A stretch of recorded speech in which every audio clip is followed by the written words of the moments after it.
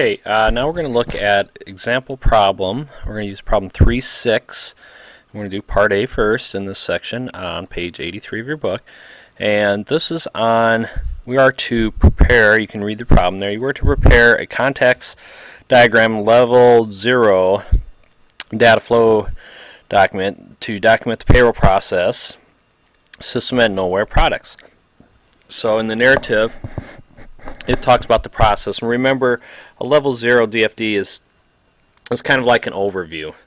It's a higher level thing, so we're not going to have a lot of fine details and document flow. We're not documenting the flows in this particular example. We are using, we're just documenting the process. Okay, so we're going to start off with here.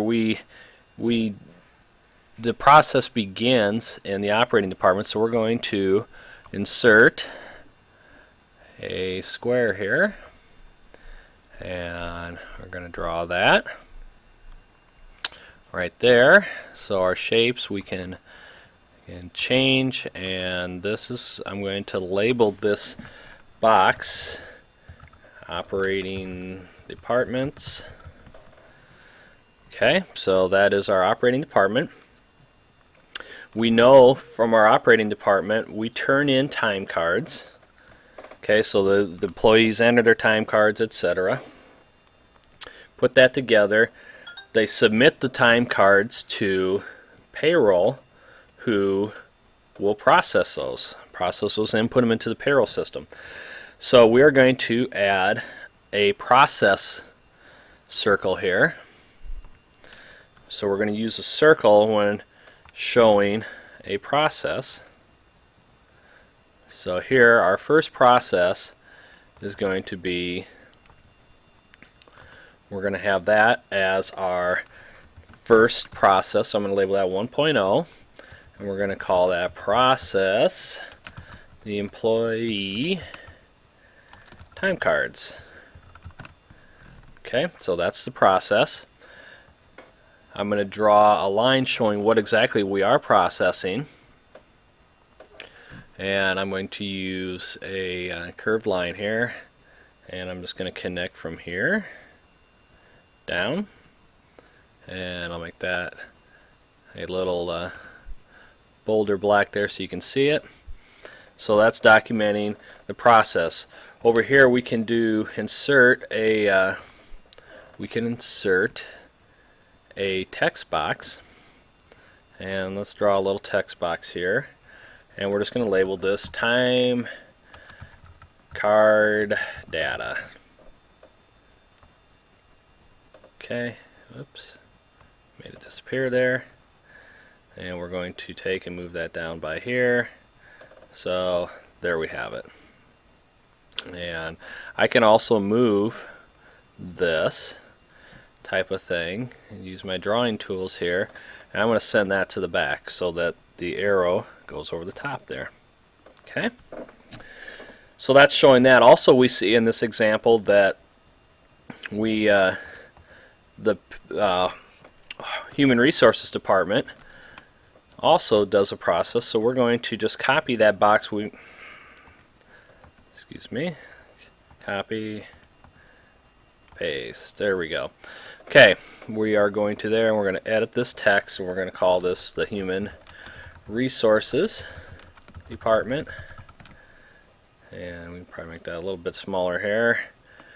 And though they make personnel changes, so we're also, the personnel change is going to be our next process.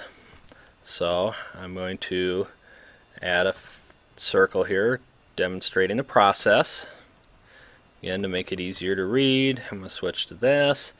I'm going to right click, I'm going to go edit text, and I'm going to have my step 2.0.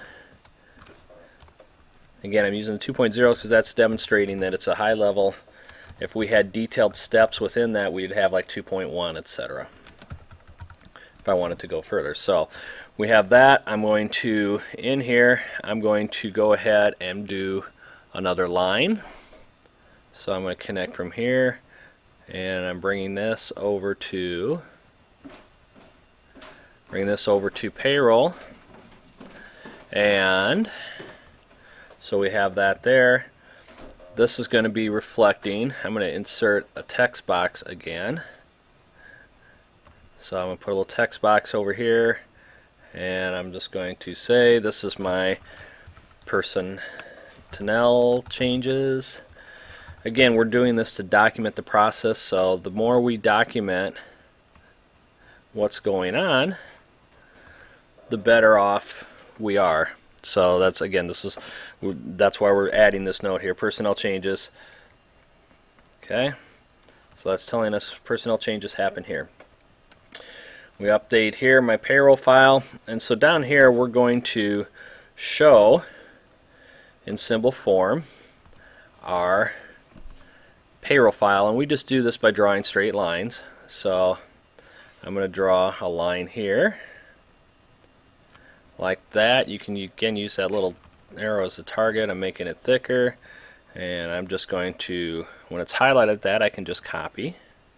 I'm going to go down here, I'm going to paste that here, and I'm going to move that so it's pretty close to where the other one is, and that'd be exact.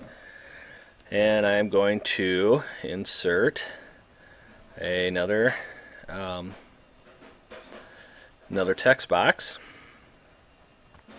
I'm going to put a text box here in the middle of this. Probably adjust that up so it looks a little better. And this is going to be our payroll file. So this is going to be on the computer. That's our payroll file. That's what we're updating. So the computer system is updating that. Okay. Next, we have all this information that is flowing in here. So we've input this in here, and I'm going to show this through my line. So I'm just going to input a line here demonstrating the flow to the payroll file. So we've input this stuff in, and it's flowing to payroll. Again, I'm going to highlight that. So we have our payroll files there. Our next process, okay, so we've got our stuff in there, then we're going to generate a check. So I'm going to, again, click on my circle, highlight, because this is going to be a process. Change my background. So I've got 2 steps remaining, really. I'm going to right click, edit my text, and this way we're going to do our third process is generating the check. So we're going to generate my paycheck, and this is all from the documentation that you get from talking to the people. The other thing you can do here, and I'm going to copy this circle just to make things a little quicker, and we're going to put one over here. Okay, and then I'm just going to, that way I can just go in and edit the text. We're going to make that step 4. And our step 4 is going to be our generate our management reports. So our payroll reports. Generate payroll reports. Okay, and so we're just going to show the line.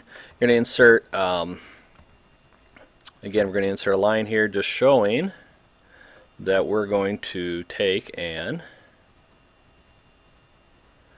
process our payroll, generating those paychecks.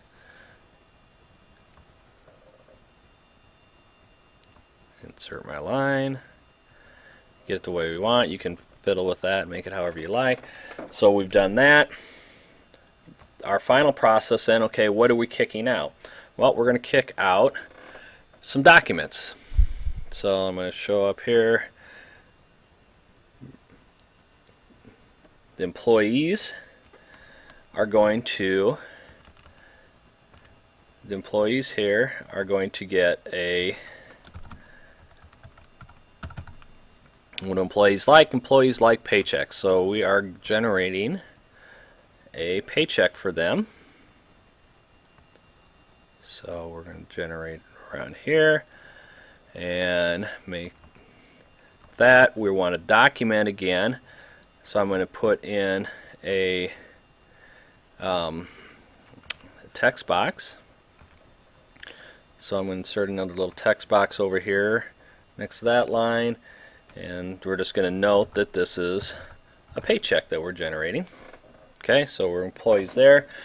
The payroll reports we make here, I'm just going to make a copy and I'm going to paste a couple of boxes here because we're going to have two different types of reports. We're going to have our management reports.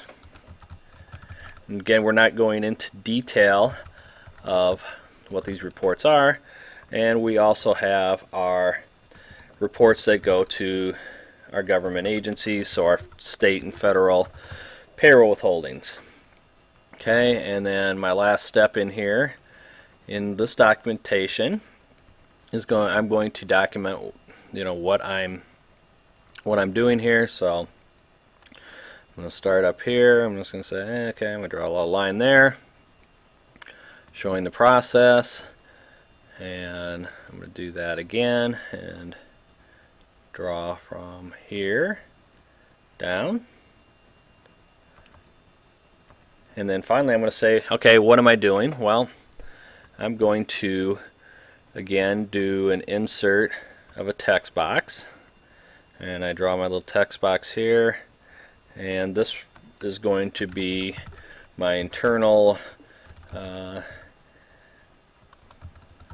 management reports. And I didn't make my box big enough to do that, so I just make it a little bigger here.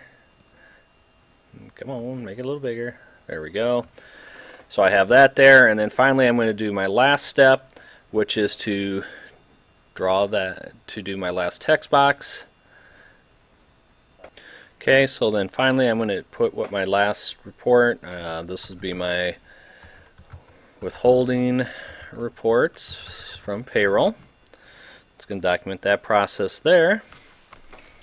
So there I have the solution to 3A. Is a high-level overview of what our payroll process is. We fill out the time cards. They're processed by employees.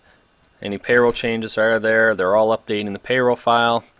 Our ultimate goal then, our last steps in there, are to generate a paycheck which goes to the employees.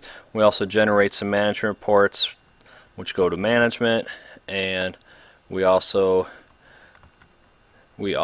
generate our payroll tax reports, which, you know, of course we use for filing our payroll taxes. So that is 3.6 problem A. We'll be doing 3.6B next.